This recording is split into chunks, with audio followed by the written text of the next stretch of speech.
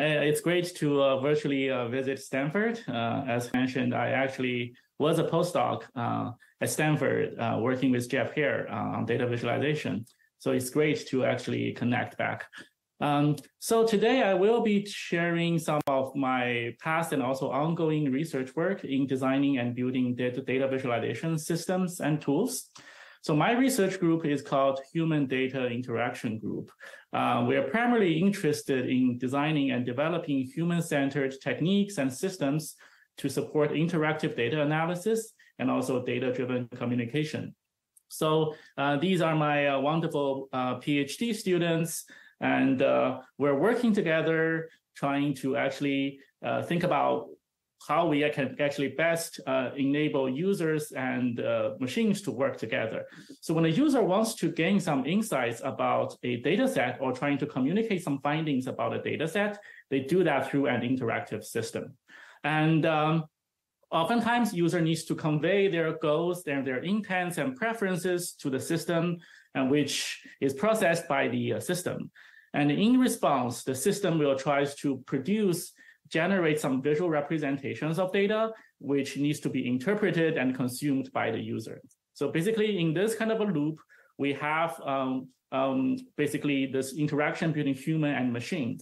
And Licklider, back in 1960, actually proposed his vision on human-computer symbiosis, which basically is about a very tight coupling between the human and also the machine. He anticipated that in this collaboration model, humans will be the ones who are setting the goals, formulating the hypothesis, determining the criteria, and then performing the evaluations. And the machine, on the other hand, will do the more kind of a mundane and potentially repetitive work. And then together, if this symbiotic relationship actually works well, the human and the machine can actually produce more effective results than either the man or the machine alone can actually produce. So in the real world, however, in order to enable this kind of a symbiotic relationship, we actually face two kinds of challenges. On one hand, oftentimes, the visual representations produced by the systems can be potentially ineffective or can be very hard to interpret by the humans. And on the other hand, humans sometimes have troubles or difficulties articulating their goals, intents, and preferences because there is a misalignment between users' mental models and the system's models. So in my talk today, I will talk about two threads of research work trying to address these two challenges. The first thread is really trying to understand how we can produce or generate effective and interpretable visual representations of data. And we will be looking at this problem in the context of visual analysis and summarization of event sequence data. And in the second part of my talk, I will be talking about how we can potentially align system model and human mental models in the context of authoring and reusing data visualization designs. So let me start with the first thread first. In our daily life and work, actually, we encounter lots of event sequence data. So when I was working at Adobe, the company analysts were actually interested in understanding how customers come to Adobe's website and then navigate on the website. So every click the user makes on the website generates a timestamp and a page name. So this basically are the different attributes of an event. Right. So as the user navigates to different parts of the website, all their interactions generates a sequence of events.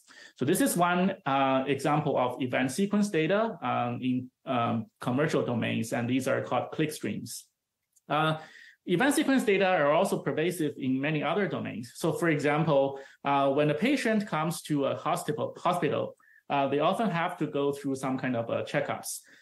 So this is a data set from a pediatric trauma unit where the patient needs to go through the so-called ABCDE events checking, so airway, breathing, circulation, etc. So the doctors actually are interested in trying to understand the potential hidden patterns inside these records. For example, is the procedure actually strictly followed? Are there any kind of deviations from the expected procedures? So in general, we have clickstream data, patient records as event sequence data, but also we have other kinds of data sets like human movements, development workflows, application log data, and also digital marketing touchpoints. And the tasks that the analyst tries to actually perform on these data sets can also vary quite a bit. Sometimes people are interested in trying to identify the common patterns in the data set. So for example, what are the typical navigation paths on the website? In other cases, it's more about detecting anomalies. So for example, in the example of patient records, the doctors want to know, do patients actually go through essential checks in the right order? And in other cases, people are more interested in doing some clustering, trying to group similar events and sequences to identify groups of behavior.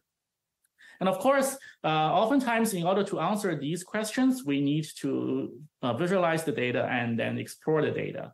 And there are visualizations available for us to actually apply to these kind of data sets. So here we're looking at two examples, the Sankey diagram on top and the icicle plot at the bottom. So commercial tools like Google Analytics or Adobe Analytics actually make use of these visualizations to show event sequence data set. The problem is that these visualizations are not very scalable.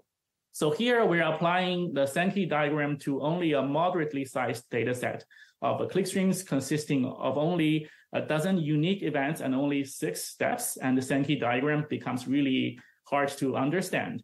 Similarly, if we're only looking at only 200 different sequences of patients' records, the icicle plot at the bottom is really unintelligible. So the problem is then, how do we produce effective and interpretable visual representations of data? In this case, event sequence data.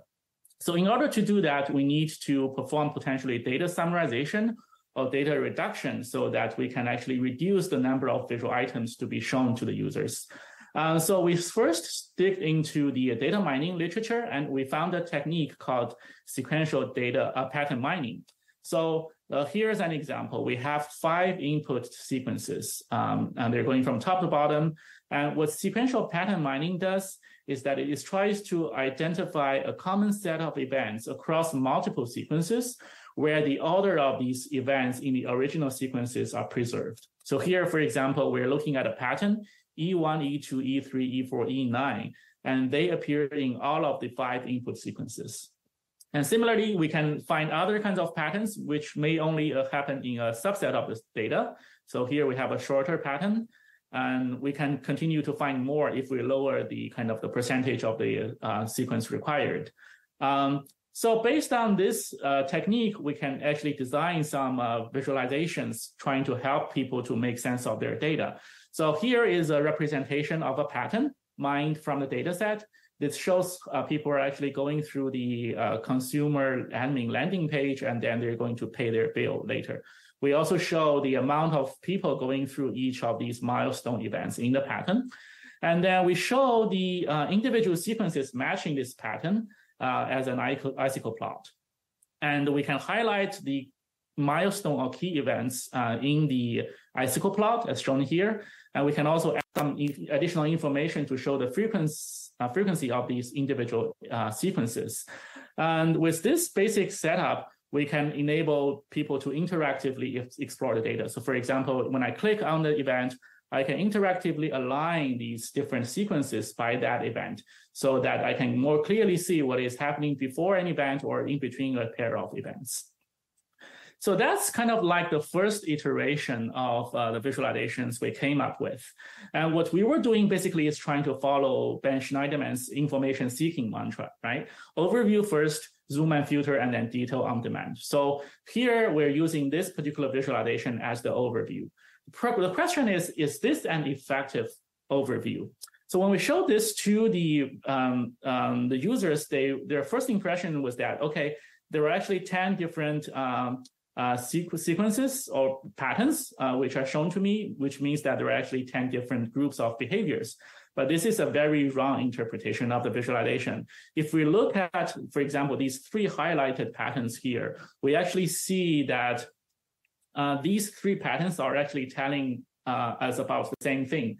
It's about the consumers checkout loading page, right? So we have very similar events like checkout loaded, checkout loading, and then confirming order, and then submitting order, and etc. So actually, there are lots of overlapping sequences between these three patterns. So this is actually potentially misleading.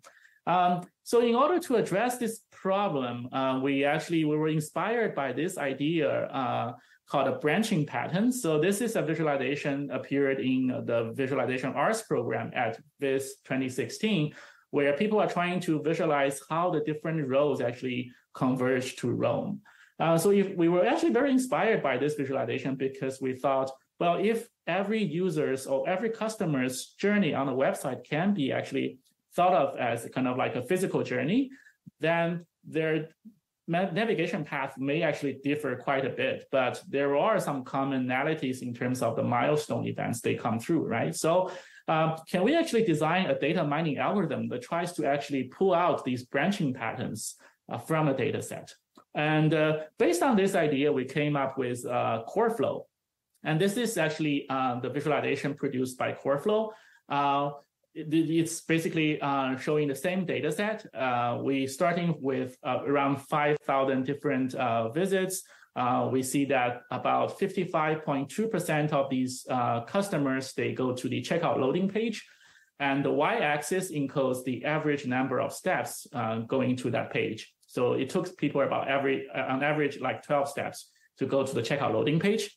And we see about around 25% of the customers, they go to the Adobe's plans page to manage their plans. And then for people who went to the checkout loading page, we can see the step-by-step process of how they actually go through the order process, right? And then we also see the gray areas. These are the places where people are leaving or dropping out. So we can also see more coherent behaviors going on in other parts of the website. So this visualization basically gives us a more complete understanding of what's going on in people's navigation behavior without actually any overlapping patterns. Under the hood, CoreFlow uses a three-step algorithm, a recursive algorithm to produce this kind of visualizations. So we first try to rank the events, divide the sequences, and then trim the sequences. And we do this recursively until we reach the end of all the sequences. So here's a very brief illustration. So for example, here we have 6 input sequences. And we first try to rank all the events in these sequences by some predefined metrics. So for example, here, C is ranked top because it appears in the most number of sequences with the lowest average index in these sequences. So we add C to the branching pattern, and then we divide the sequences into 2 groups, those containing C and those not containing C. And then we trim the sequences containing C so that we can basically focus on the subsequences after the first event C. So that's the first iteration. And then we basically do this recursively for all the groups that have been generated because of this process, doing rank, divide, and trim again. And basically that's how this branching pattern is being actually mined. So looking at these 2 different visual representations of the same data set, I think most of us will agree that the CoreFlow representation, the one on the right, is actually more effective than the one on the left, right? So reflecting on this process, actually, we realized that in order to produce interpretable visualization and data reduction, often it makes sense to start with visualization design instead of starting with the data mining algorithm. So that's actually the first lesson we learned from this exercise. And over the years, we see more and more visualization, summarization techniques that came out trying to visualize event sequence data in many different domains. And these techniques are getting more and more sophisticated. So for example, here is a new approach trying to propose an information theoretic way to summarize event sequence data. So given the input sequences, we try to first cluster them into distinct clusters, and then we try to summarize each cluster using a sequential pattern. So in this case here, the main problem is trying to decide how many clusters do we need? And in order to solve this problem, we can use an information theoretic approach, where the description length of the data set can be defined as consisting of the overview, which are the sequential patterns, and then the encoding of the raw data based on the overview, which are the corrections of the patterns, which can lead us to the original input data. And then based on this formulation, the problem becomes basically trying to achieve a balance or trade-off between the simplicity of the overview and its information loss, right? So we can actually mathematically formulate the description length of any potential visual summarization generated using this approach. And then we can try to come up with optimization algorithms trying to generate the right number of clusters. So that's one approach. And another one is basically trying to leverage deep learning models like sequence-to-sequence models, right? So this is a more recent paper where the authors tries to use an encoder and decoder structure, trying to basically summarize the probabilities of events happening in each time slot in a sequence. And then we can basically visualize this learned representations from the data to the users. So given all these different approaches, actually, we see many potential algorithms and tools that are available for people to visualize their event sequence data. Unfortunately, all these tools produce very different results. So here we're looking at 3 visualizations, visual summarizations of the same data set produced by different tools. And they differ in terms of the structure of the summary. Some are in the form of sequences, some are in the form of trees, and some are in the form of a directed acyclic graph. And then these summaries also differed wildly in terms of content, right? Like what kind of events are included, what are the relationships between the events, and also the exact quantitative information. And the granularity of these summaries can also vary quite a bit, which are manifested in terms of the number of clusters and also the number of branches. So we actually did a survey on the around 15 also papers that tries to propose different ways to visually summarize this event sequence data.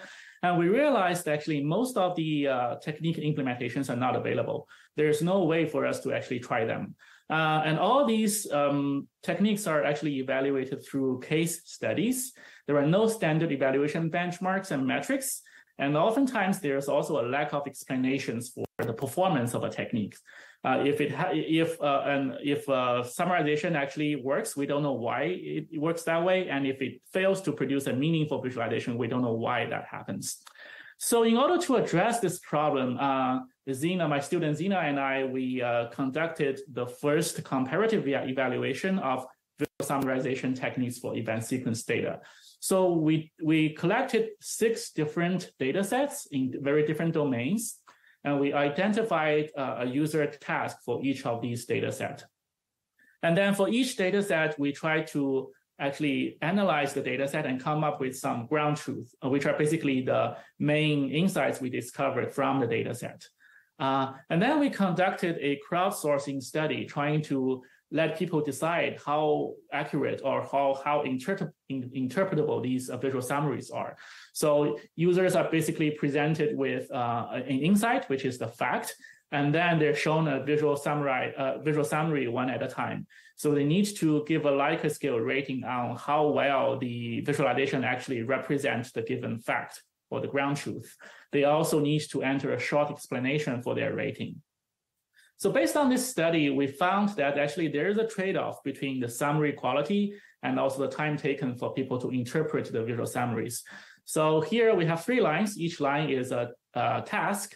And then we are evaluating 3 different techniques. And you can basically see there is a kind of like a inverse there is actually a correlation between the average Likert scale rating and the amount of time taken to actually read those or interpret those summaries. We also find that the summary quality rating depends on 2 factors, content and interpretability. So content basically is about the match between the visualization pattern and the insights. In other words, whether important events and associated quantitative information are actually included in the visualization. And in terms of interpretability, it's really about the effort needed to extract the information from the visualization by the users. So how easy it is to actually read and also understand the visualization. And this is only the first study, and we're doing actually more additional follow-up work. But this basically led us to this new area of work where we realized we need to perform human-centered comparison to evaluate these techniques.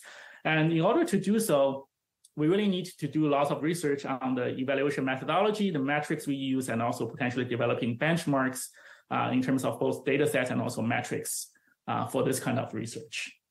Right, so that's kind of the first thread of my work, trying to produce visual representations of event sequence data. And we did different works in terms of visualization designs, designing new data mining algorithms, and also coming up with evaluation strategies, trying to compare different techniques. So next, I will talk about the second thread of my work, focusing on the articulation problem. How do we enable people to articulate their intent effectively to the system? And we will be talking about this in the context of visualization creation. All right, so there are actually many different tools and very powerful tools out there enabling people to create an expressive visualization. So you are probably familiar with D3 or Vega Lite or Tableau and ggplot too, right? But still, there are potential limitations for each of these tools. So let's take a few examples. Let's take a look at a few examples. So here we're looking at a stacked bar chart.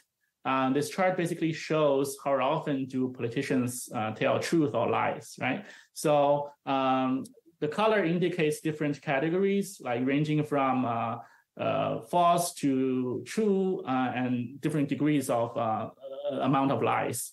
And then each row basically is a politician. And the width of these rectangles represent the frequency of basically falling into each category.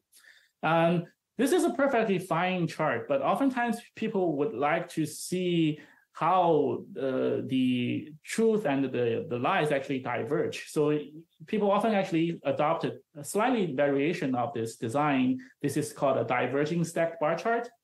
So basically we try to align these bars in the center so that it's more clear to see who lies more and who actually tells truth more. So in order to go from the design to the left to the design on the right, actually, most people's intuition would be just trying to align these different bars in the center by the gray area, right? So that's a very intuitive way to describe how you would actually create the design on the right. But this is not how many of the visualization toolkits work. So these toolkits often, so for example, this is the code you need to write to actually create a diverging stacked bar chart in ggplot2. In order to do this, you have to actually go back to the source data and then change all the data related to the false category to negative values. And then basically you need to regenerate the visualization again, which is counterintuitive to many people's mental models. So here's another very simple chart. This is a mosaic chart, or sometimes people call it a mathematical chart. So here we're looking at basically different manufacturers of computer devices, and then different categories of computer devices: phone, laptop, desktop, and then basically the proportion of each device by different manufacturer, right? So it's a very straightforward visualization. When we actually ask people how they would describe or create this kind of visualization, I think many of the people thought describing this visualization as some kind of like slicing and dicing a rectangle. So you start with a rectangle and then you slice and dice it in horizontally and vertically by manufacturer, and then by the device type might be an easy way to create this visualization. However, this is not, for example, how Tableau works. So my Zina, when he worked on the event sequence evaluation paper, she needed to create something like this. And she couldn't figure out how to do that in Tableau. She had to search online and found this kind of 16-step tutorial on how to create a mosaic chart in Tableau, which is really tedious. So in general, I think there is a misalignment between people's mental model and visualization models. And oftentimes it's really hard for people to articulate what they want to a system. And so here, and Bostock and here actually argued that many of these powerful visualization systems can be intimidating to novices, or they can also be inflexible. So the abstractions used may be actually foreign to the users.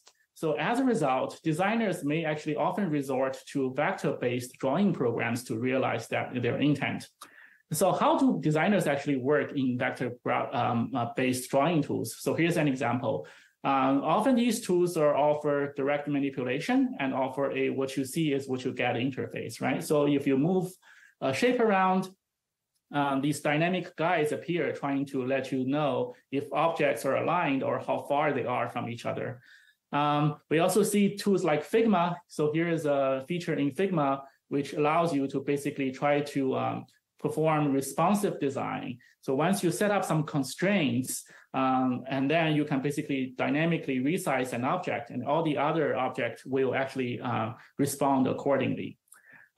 So can we achieve something like this for data visualization creation? Can people create data visualization using a similar interaction paradigm? So this has been a problem that people have been exploring for a while. So when I was at Stanford, actually, I attended a talk by Brett Victor, where he first proposed this idea of drawing dynamic visualizations. And this is one of his demos, right? You can basically draw these bars and populate them with data, and then you can directly manipulate for example, the text labels, map data to the content of these labels, changing the colors, and you can also potentially dynamically change the scales of these bars. So it's a very intuitive and also very direct manipulation experience. When I was working at Adobe, we also worked on something similar. It's called Project Lincoln. Again, we were trying to enable users to directly draw things in the canvas and manipulate it directly, and also binding different visual properties of these shapes to data. So when we actually presented Lincoln at a conference, people were actually quite skeptical about it. So Nathan Yao, who runs the Flowing Data blog, after he watched the Lincoln, he wrote a blog post. And he basically says that, well, with data visualization, oftentimes you should start with data, and then you work on the geometry and colors and the aesthetics later on. So the data really informs the design. And he thinks Project Lincoln is trying to flip this workflow. And it doesn't seem to make much sense to him. So he's basically saying, my brain was confused and my gut says no. I can see why he was not very convinced, because the kind of the mainstream approach to create visualization oftentimes is what we know as grammar of graphics, right? So in order to create a visualization, you start with data, and then you go through a number of different stages in the process, right? You define the variables, the algebra, the scales, statistics, geometry, and so on. And in doing so, basically, you are building up a formal specification of what you want the visualization to be like. And then you can pass this formal specification to a renderer, which will compile the specification and produce the final visualization for you. So this is a very powerful idea, and it has been implemented in many programming libraries and toolkits, and it has been demonstrated to be really expressive, able to support a wide range of visualization designs. It is unknown if the ideas of direct manipulation can actually scale to many different visualization designs. So we were basically interested in understanding, can we develop a similar kind of visualization grammar, but based on the direct manipulation paradigm? So our research question then basically is trying to come up with a framework for manipulable semantic components, which are basically graphical objects and also associated relationships that can be visually represented and manipulated at design time. And we are interested in understanding what are the semantic components in data visualization design, and what are the operations to manipulate these components with data. So in order to answer these questions, we conducted a 2-year formative study with 3 different designers. We work with them 1 hour per week, and we asked them to use their favorite tools. It could be Adobe Illustrator, it could be Figma, to create some visualizations we gave to them. And based on their workflows, we came up with around 40 different storyboards and mockups, and we distilled this into a set of components and operations. So I won't go into the details of the specific of these framework. Basically, we have visual objects, which are mark, glyph, collection, and reference object, and we have parametric layout. things basically trying to position items using some kind of automated layout like grid layout, stacking, and so on. We have encodings and scales, which are central to data visualization. We also have graphical constraints like alignment and also a fixation. And then we have a set of operations which we define to operate on these visual objects and also layouts. So we implemented this framework in a library called Mascot, standing for manipulable semantic components. And we're able to demonstrate its expressive power by actually producing a gallery of diverse visualization designs. So this work basically lays the foundation for many applications for doing interactive visualization. So one application is we can enable people to author visualizations from scratch using a what you see is what you get approach. So this is implemented in a system called Data Illustrator. As the name suggests, basically it's trying to adopt the paradigm of interaction in Adobe Illustrator, but for data visualizations. So here is the interface for Data Illustrator. We have a toolbar on the top. So you can see we have some of the regular drawing tools and also some of the operations in the Mascot framework. And then we have the input data at the bottom. That's the CSV data you work with. And then in the center, we have the canvas. So that is where you draw shapes, you manipulate shapes, and basically do all the editing you want. And on the right, we have a layers view, which basically shows the hierarchy of the organizations of these visual objects on the canvas. And we also have a property inspector panel, which shows all the different visual properties for each of the visual objects. And you can actually perform data binding in this panel as well. So let's take a look at how Data Illustrator works in action. So our goal is trying to create a very simple pie chart design like this. So we have 2 different countries and 2 different years, and we want to visualize the household expenditure pattern in these countries in different years. So at the bottom right, we have the input data we have. So we have 4 attributes: country, year, category, and also percentage. In order to create something like this in the grammar of graphics, basically what we need to do, as we saw earlier, is trying to actually write a formal specification. And here's how we can create something similar in Data Illustrator. So we first try to use the circle tool to draw a circle, and then we repeat it by the country variable. There are 2 different countries in this data set, UK and New Zealand, right? And then we can keep repeating this structure by a different variable, year. So then we can basically get this simple grid layout. I can do some customizations of the axis to make the axis look nicer, right? And I can dynamically change the gap between these different visual objects on the canvas. And then after that, we can select any of these circles, and then we can divide it by the household spending variable. So that gives us basically all the pies we need, each pie for each expenditure category. And then we can bind the angle of the pies and also the color of the pies to appropriate data attributes. And in a very few clicks, we are already creating something similar to the end result we want. And then now we can further do some kind of a customization. So the default color palette doesn't seem really nice. So I can basically use this interactive legend to pick the color I want.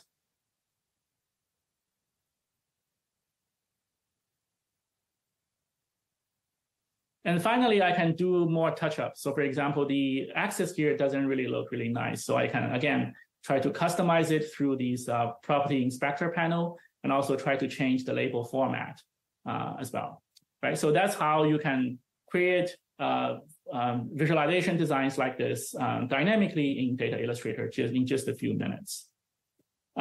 So reflecting upon this research work, I think one of the lessons we learned is that we should really try to augment and respect users' current practices and tools. And in order to do this, we need to come up with a set of primitive abstractions, which are composable and also interpretable. So after Data Illustrator, we continued this research, and then we were looking at more complex data visualizations. So for example, here we're looking at a fairly complex layout used in a visualization. So this is a tree map bar chart.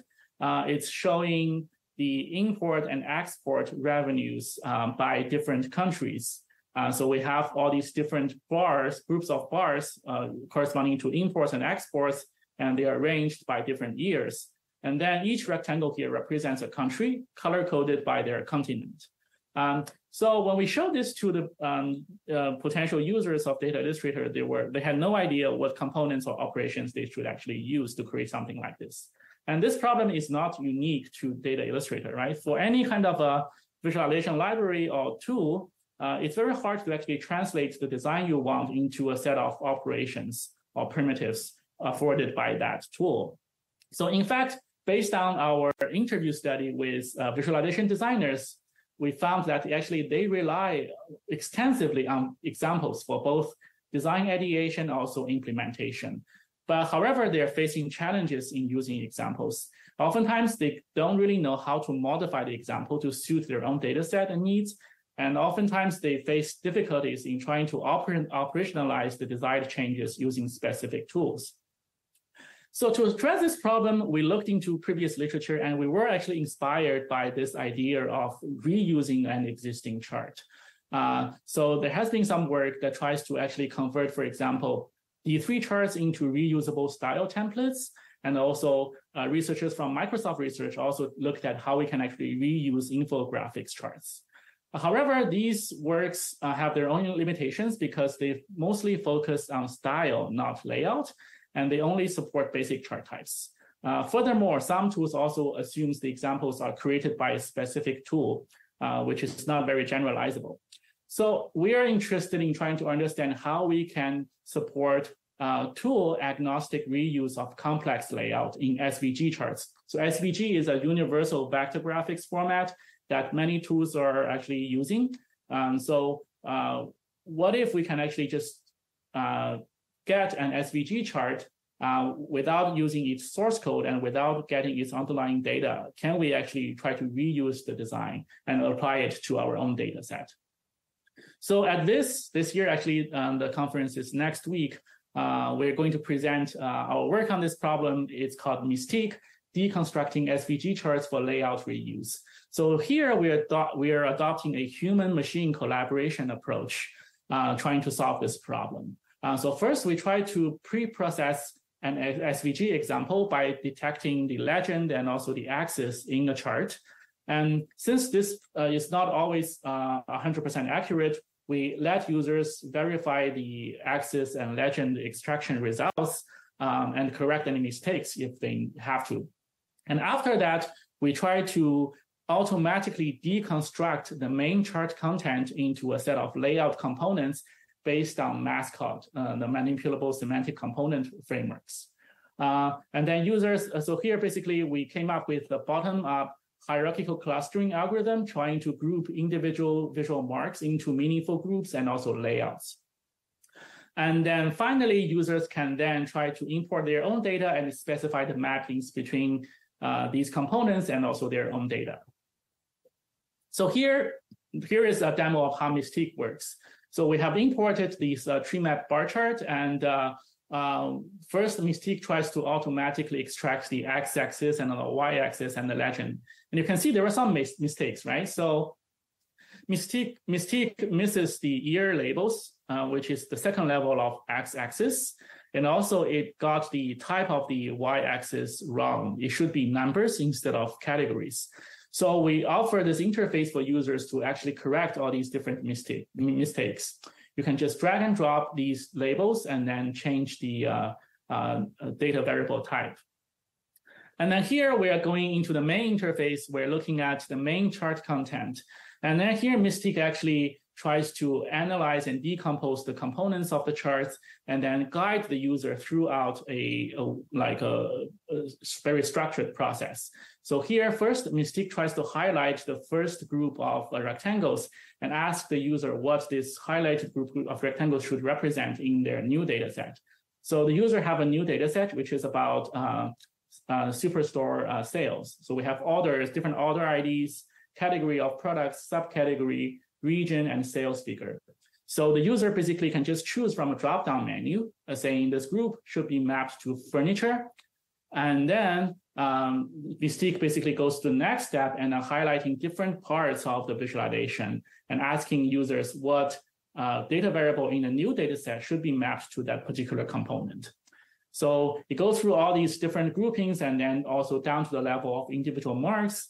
And then it goes to the, and then it proceeds to the encodings, right? So it asks the user what the height of each group should represent and what the color should represent. The users can just simply choose from a drop-down menu. And then all the visualizations will update dynamically in real time. So with this very simple wizard kind of interface, users can reuse an existing very complex data visualization on their own data set. Right? So in doing so, basically what Mystique does is that it tries to actually transform the visualization creation and authoring task and also the skill requirement. When users are using Mystique, they no longer need to understand all the primitives or the components in a very complex visualization framework. Instead, all they need to do is just trying to specify which part of the visualization should be mapped to which part of the data set. So I'd like to conclude my talk with some quotes from Edwin Hutchins' book, Cognition in the Wild, where he's basically studying and talking about the nature of cognitive tools. Data visualization, for sure, is a category of cognitive tools. And Hutchins basically argues that tools permit us to transform difficult tasks into ones that can be done by simple pattern matching, by the manipulation of simple systems, or by mental simulation of simple systems. Tools provide constraints on the organization of action. By constraining the representational states that can be produced to ones that are syntactically correct, it provides the user with guidance as resources used in the regulation of behavior. So in applying this argument in the context of Mystique, basically we're trying to transform this difficult task of visualization authoring into simple actions of choosing things from a drop-down menu, right? And also we're providing constraints by actually providing this guided wizard interface so that users have less chance to make mistakes, and they're having structured guidance throughout the process. So with that, I'd like to conclude my talk, and thank you for your attention.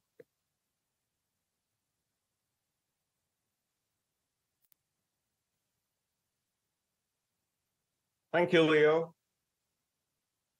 We have about 15 minutes for questions. If you have a question, you can either type it on chat or feel free to unmute yourself and ask the question directly. Okay, while we're waiting, why don't I maybe start with a question? So, this diagram that you're showing here for interacting with the visual system, of course, you need to have goals and intentions and ways to input those intentions. And then you need to be able to sort of perceive what the system produced and the generated output. And this is sort of modeled after the Hutchins, Jim Holland, Don Norman's gulf of execution evaluation kind of thing. Yes. A lot of your talk sort of touches on either simplifying the production of visualizations or abstracting out some of the algorithms and techniques like what you showed in the click sequence thing, where different techniques and different algorithms produce very different kinds of visualizations. So either for a designer or the end user of these kinds of interactive visualization system, how important is it for them to understand the underlying algorithm or technique? And how is the visualization community thinking about making this happen so that they can have more accurate mental models? Right. I think I talked about two actually very different use cases and potentially two very different kind of user groups. So the work on event sequence are mostly targeted towards data analysts who need to do kind of a more in-depth data exploration work. Yeah. There, I think it is important for them to be able to interpret what the machine produces to them. So in that case, oftentimes showing an overview is often not sufficient. That's why I think as you can see in our first design iteration, we actually used kind of a overview first, and then you can actually do details on demand and drill down into the individual data cases. Yeah. I think that's very important in order for you to really understand how what these summaries are capturing and how these summaries are related to the raw sequences, for example. Okay. And in the second case, it's more about basically creating visualizations or authoring visualizations. And I think there, because the end result or the end goal is just to create something that the user potentially wants, and they sort of know what they want. At least that's in the proper definition, right? So we assume they have some designs in mind, or they have some examples they want to reuse. So in those cases, I think it's less important for them to understand the inner working mechanisms of the systems. As long as they can be sure the system is on the right track to produce what they want, probably that's good enough. Okay. Thank you. Other questions? Okay, while we wait, maybe I'm gonna ask you about, like, how are you thinking about all this work sort of shifting or like being augmented with generative AI and large language models? Like, obviously, like recently, even in like the data visualization community, we're seeing more and more of the use of large language models that either like abstract out the kind of direct manipulation interfaces that you're talking about, both for analytics as well as like, generating these kinds of visualizations. I'm curious to hear your thoughts about like, where do you think it can help, and like, what are some of the limitations you're seeing? Yeah, definitely. That's a very interesting question, and I think that's on everybody's mind. So I think I'm thinking of two potential applications, right? One is in the generation or creation of visualizations, and the other one is in terms of understanding visualizations. So in terms of visualization generation, I think large language models basically still tries to actually produce code for you, right? So you describe what you want, or potentially what data you have, and it tries to generate some example code for you. And then you have to basically run the code and then produce the final visualization. I think there are also, LLMs can also potentially give you design ideas as well. So you can actually ask questions such as, okay, I have this data set, how do I visualize it? And I believe it will produce some reasonably kind of accurate recommendations on the chart types you can actually use. So I think in this sense, it's actually very helpful to people who don't have too much visualization knowledge or design expertise. I think it can be a good brainstorming tool for them to actually identify potential visualization ideas. I think in many cases, probably the code produced by LLMs is going to be okay, and you can just use it and it works out of the box. But once something goes wrong, I think it still requires the users to have the expertise to understand the kind of the abstractions used in whatever library the code is written in, and also requires users to be able to actually change the code whenever necessary. So I think there's still room to incorporate the direct manipulation in this process, even natural language interfaces as well. So instead of producing code and asking people to change the code, what if people can just simply refine their intent, or try to point out mistakes in the code, and then the system can actually try to regenerate the visualization? I think there are potential research opportunities there. And then in terms of chart understanding, actually, I just tried GPT-4V a few days ago, and I was really impressed. I just gave it like a random chart, like parallel coordinates or whatever, and then I ask it to describe the image. It does a really good job of doing that. Based on my experience, it seems to be doing less well in actually accurately estimating the visual properties, like the positional size, which I think is less accurate. But in trying to understand the encoding, the design of the chart, I think he's doing a pretty good job. Even with your tree map bar chart? Oh, I haven't tried that. That's a good question. Yeah, I didn't try that one. I should. Okay. Thank you. If there are other questions, feel free to just unmute and ask, or type the question on chat. Okay, well, if there are no other questions, let's thank Leo once again for the wonderful talk, and I will meet with you in a couple of hours, Leo. Thank you. Thank you, everyone.